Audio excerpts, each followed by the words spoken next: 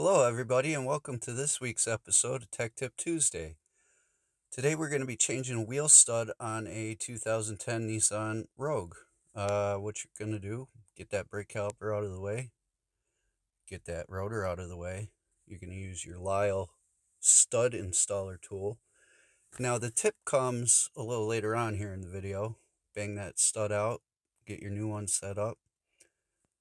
Set up your installer as so with the lug nut. And then once you have the lug nut on there and semi-started, make sure it's not cross-threaded, take some lubricant. There's two little holes. Spray some lube in those holes. That's the tip. It'll help make your installer last longer.